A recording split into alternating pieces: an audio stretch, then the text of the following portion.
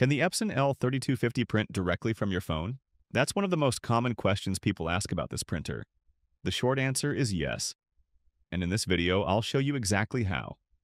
We'll go through the 4 easiest ways: Wi-Fi Direct with the Epson app, printing through your home Wi-Fi router, Apple AirPrint for iPhones, and Mopria for Android.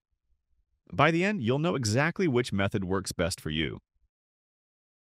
The first and easiest way is using Wi-Fi Direct with the Epson Smart Panel app. Here's how it works. The printer creates its own Wi-Fi signal, and your phone connects directly to it. No router or PC needed. Download and install the Epson Smart Panel app from the Play Store or App Store. On your phone, go to Wi-Fi settings and connect to the printer's Wi-Fi Direct signal. Open the Epson Smart Panel app, choose the document or photo you want, and tap Print. That's it, quick and simple. This method is perfect if you don't have a Wi-Fi router or you just want a direct connection between your phone and the printer. The second method is connecting your Epson L3250 to your home or office Wi-Fi router. This way, both your phone and the printer share the same network. Use the Epson Smart Panel app to connect your printer to your Wi-Fi network. Make sure your phone is also connected to that same Wi-Fi. Open the app, pick your document or photo, and hit Print.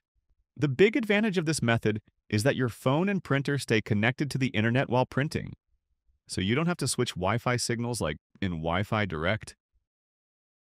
If you're using an iPhone or iPad, you can print without installing any extra apps thanks to Apple AirPrint. Here's how.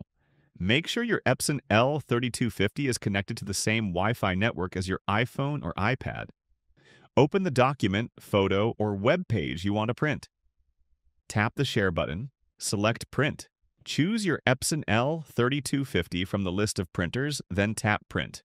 It's built right into iOS, so you don't need to download anything. Super quick and seamless for Apple users.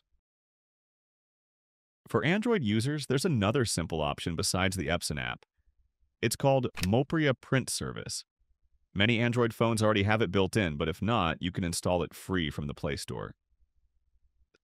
Make sure your Epson L3250 is connected to the same Wi-Fi network as your phone.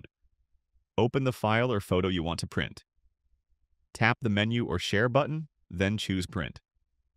Select your Epson L3250 from the list of printers and tap Print. This method is quick and works right from your phone's built-in print menu without needing to open a separate app. Each method works smoothly. Try the one that fits best for your setup. If this video helped you, don't forget to like and subscribe for more simple printer guides.